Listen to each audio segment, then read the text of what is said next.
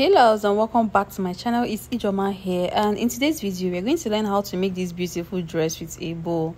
Now this particular bow that I used here is not too wide, and this bow is not actually for this dress, but I had to use this dress for the sake of this tutorial. We are going to learn how to cut and make the dress, and we are going to learn how to cut and fix the bow. So this is the back part. I've not added my eyelet, but this is what the back looks like. Now initially I wanted to use green for that bow, but I later changed my mind. I used red for it at the end of the day, and I think I love the red more. Now what you are going to do now is to draft. I want to do my cutting on my paper so that we can understand better, because sometimes if you're marking on a fabric, some people may not follow us along. Now I'm going to do my marking on my paper, then I will go ahead and cut out on the main fabric.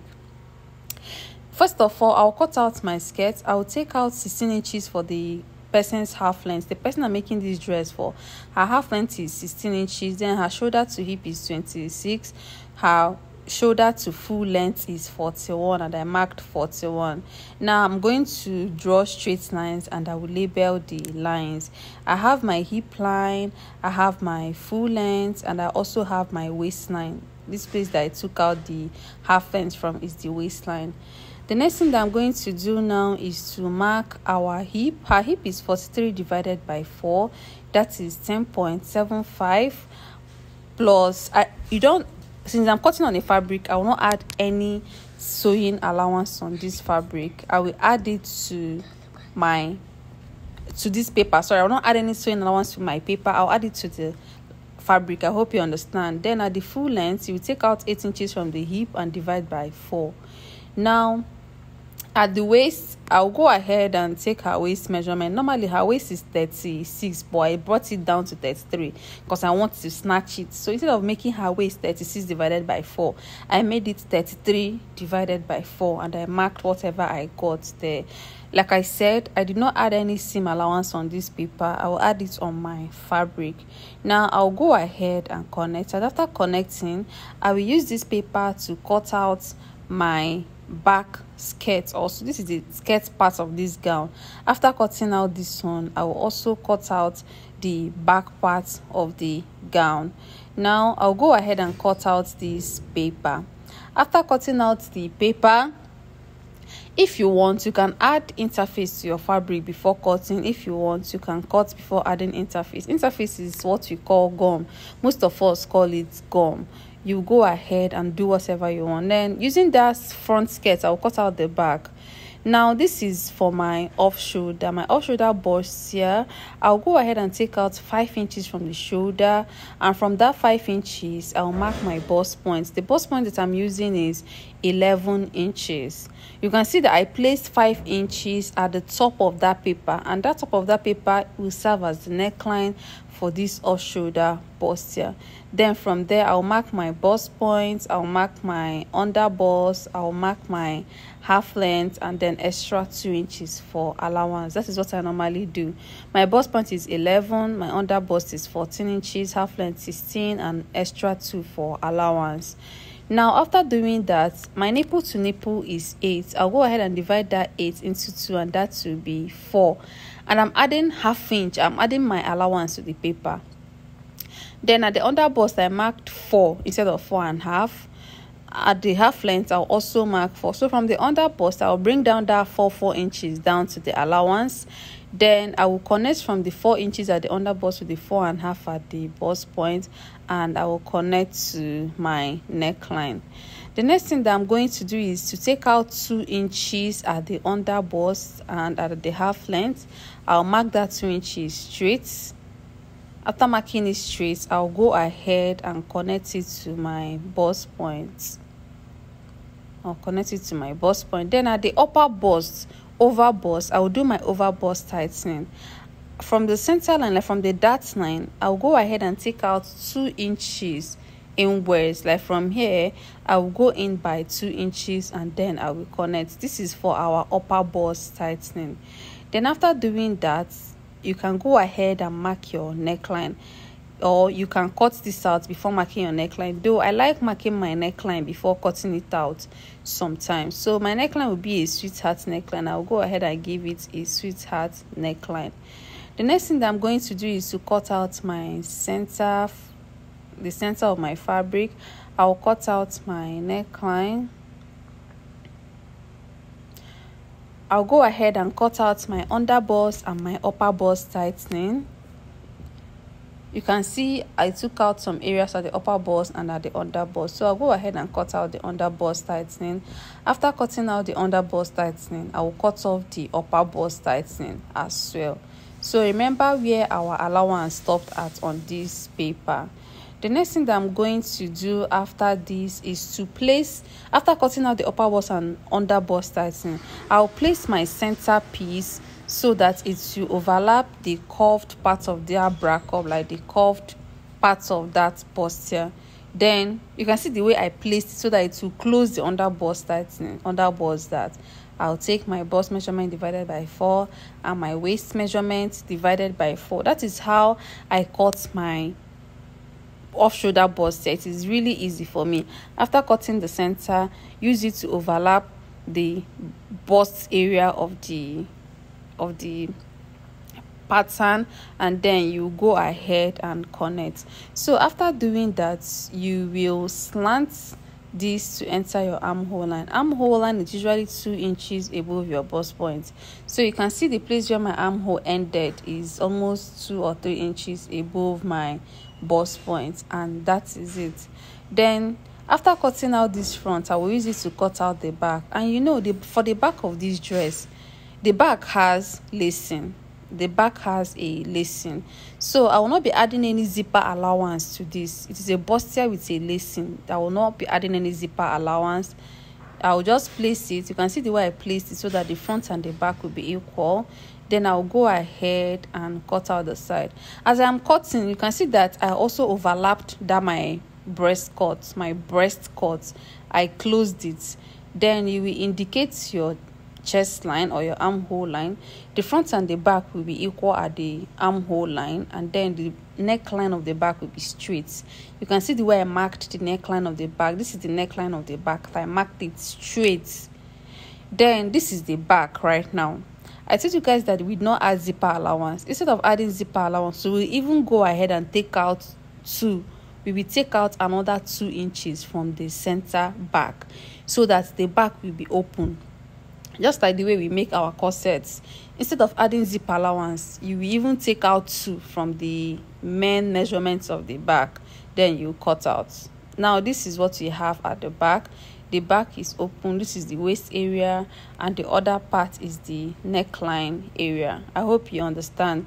So I'll go ahead and arrange them so that you guys can see what they look like. The next thing that we're going to do now is to cut out all this paper on our fabric. After cutting out on the fabric, we will cut out on our lining. So now you can see I'm done cutting out the front on my fabric, and I added 2 inches seam allowance at the side. I want to have enough allowance. I added 2 seam allowance, and this is our skirt. This is our skirt. The next thing that I am going to do is that I will use this front to cut out the back, and this is the back of the skirt. I added 2 inches for zipper allowance. The top does not have any zipper allowance, but the skirt has a zipper allowance. I hope you understand so that I will not get confused. You will add zipper allowance to the skirt, but you will not add any zipper allowance to the top. Now this is me cutting out my center piece for the Ankara. I'll cut out the side piece. You can see my breast cut. You will also go ahead and add a pad or wadding if you want to pad your own. I later padded my own. Then after doing that, I'll go ahead and cut out my back also. So I'm trying to like open up these pieces so that we all can see what they look like.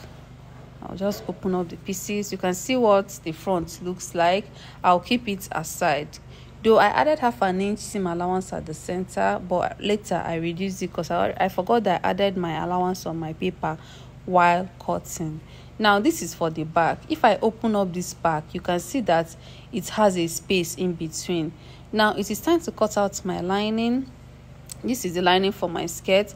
I'll cut out the lining for my skirt. After cutting the lining for my skirt, I'll cut out the lining for my top also.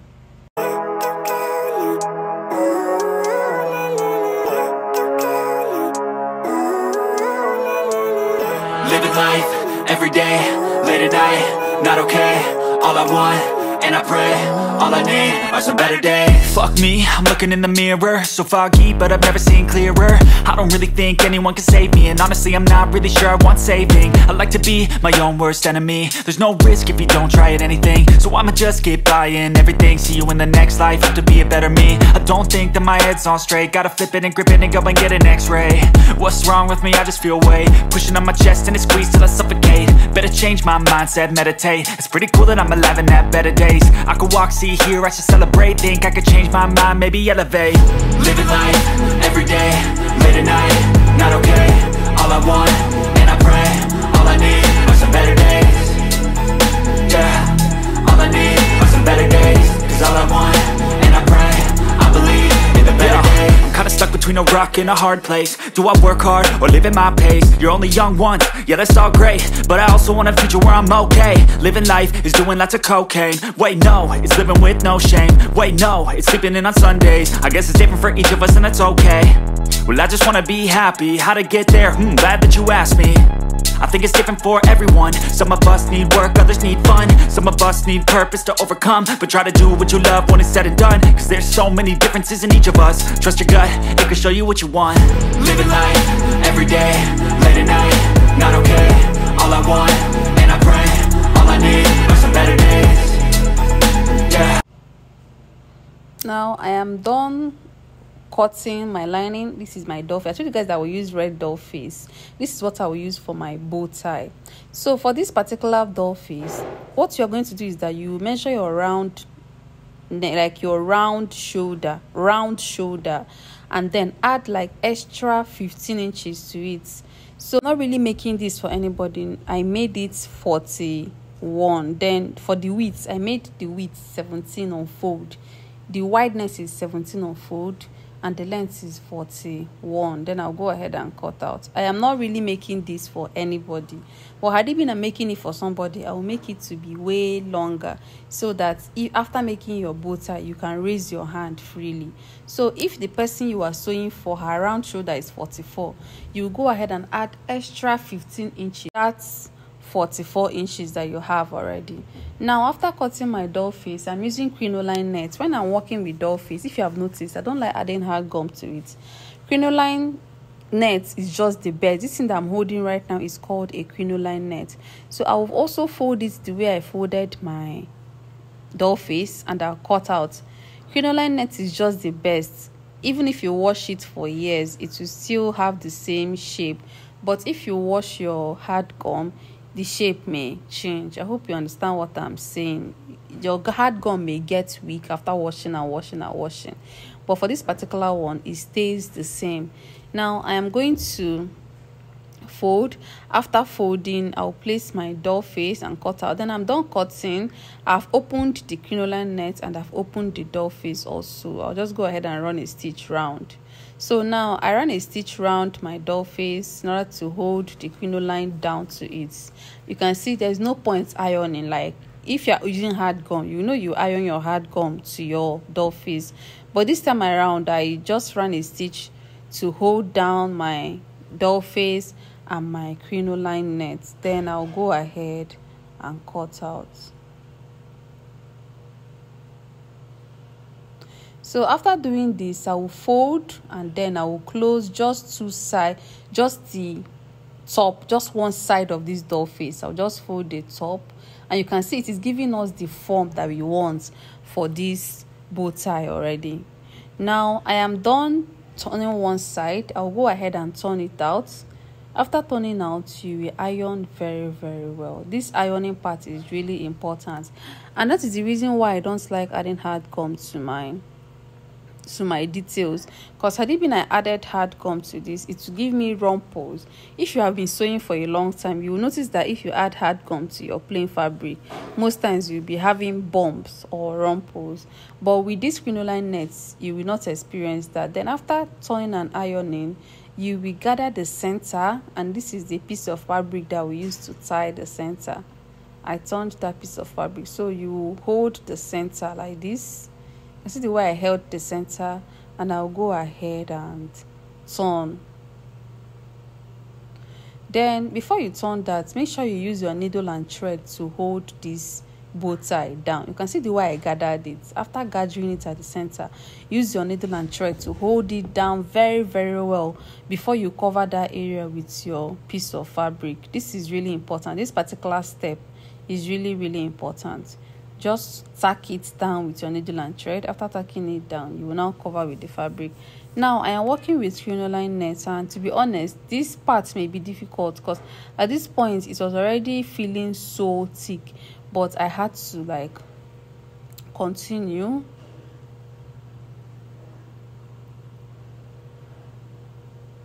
Now I am done. The next thing that I'm going to do is that I'll use that piece of fabric that I have to wrap around there. I'll wrap it around there, and I'll go ahead and stitch. I'll go to my sewing machine and I will stitch it down tightly. I'll make sure that I join the two pieces tightly. Now I am done trimming, I'm done joining, and I have trimmed off the rough parts. So now this is what I have. Our bow tie is taking shape already. But like I said, if you're making this for someone, you will make sure that your bow tie is really, really long, so that when you fix it on your fabric or on your dress, you will be able to raise your hand. Like I said, your shoulder, your round shoulder plus extra 15 inches, so that you have space. Right now I am done with my bow tie. I am done joining my bustier. I just want to complete the dress before you guys, and then go ahead and join. Now this is our bustier. I have joined the lining. I'll turn the neckline. These are my skirt pieces. This one in particular is for my back. I'll go ahead and close the zipper allowance. This is really necessary. I'll go ahead and close the zipper allowance. I'll use my chalk to mark out my zipper allowance. After marking out my zipper allowance, I will iron it very well. Then I will place it and the front together and shape. You will shape your skirt separately, and then you will shape your bustier separately. So this is the back part of our bustier. This is the back. I have turned everything. I'll go ahead and join the back to the front. You can see that the back does not have any zipper allowance. Instead, it is smaller than the front. So now I will pin the front and the back together. You can see my back. It is looking open at the back already. I'll pin the front and the back together. Then I'll go ahead and take my bust measurements and my waist measurements. Ignore the open part of that back. It is not necessary at this point. We are going to lace it. So after taking your bust measurement, you will take your waist measurements. Then you will join. After doing that, this is our back. I will join my front and my back of the skirt. After placing the two of them together, I'll take my body measurements and I'll also shape. After shaping all these parts, I'll iron properly. That ironing part is really necessary. It is very necessary. Iron very, very well so that you have the shape you want. I'll connect my waist to my hip and hip to knee. Then I'll go ahead and shape. Now I am done shaping the top. This is the bustier part. I am done shaping that, and this is the skirt part. So now I'll go ahead and join the front and the top and the down. I'll join the top and the down. But before we do that, I want to insert bones at the back of this bustier for lacing.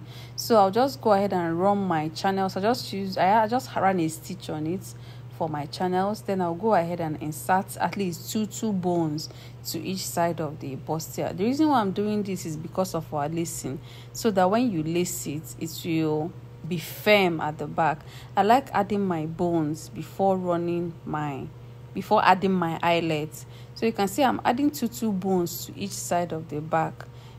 I will have to make my eyelet in between. My eyelet will be in between the two bones that I am inserting.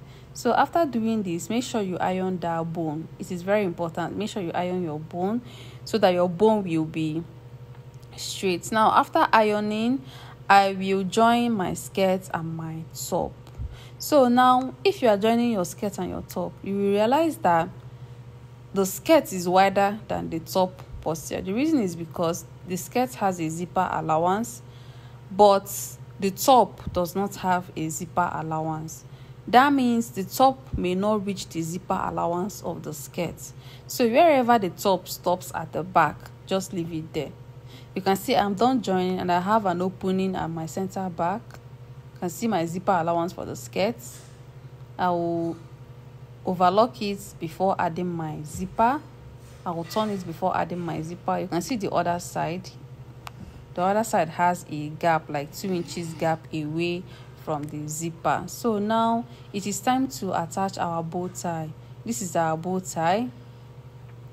So that rough part where you closed with your piece of fabric, you place it to your gown.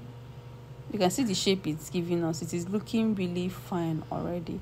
So I will just place it and then I'll go ahead and stitch. I like doing hand stitching this time. Like I like tacking with my hand. After doing this, I will do my hand stitching and then I'll flip it to the back. I'll flip it to the back and it should stop before those bones you added to the back. You will gather it like this and then you will sew. You will flip and then you will sew. Just gather first of all, then you flip and you. So this part may be hard because of the crinolineness, but at the end of the day, it is worth it. So I'll mark a straight line where I want that back to end at. This is where I want it to stop at. I'll go ahead and mark a straight line there. Now at the end of the day, after stitching, this is what I have. But had it been my bow tie is longer, you know, it will give me space. But this is the process. You can see that I trimmed the armhole of this dress. If you're making your own, do not trim the armhole. You don't need to trim your armhole. But I had to trim my armhole because this dress is for someone, my client, but I had to use it to illustrate this style. But if you're making it for yourself, you don't need to trim your armhole. At the end of the day, this is what we have, guys. It is really beautiful. So registration for our October online classes is ongoing. If you want to register, just drop a comment in the comment section and I will direct you on how to register. We have lots of online courses: corsets, blazer, trouser, kiddies, joggers, hoodie, so many things. Do not forget to subscribe and like my video. Bye.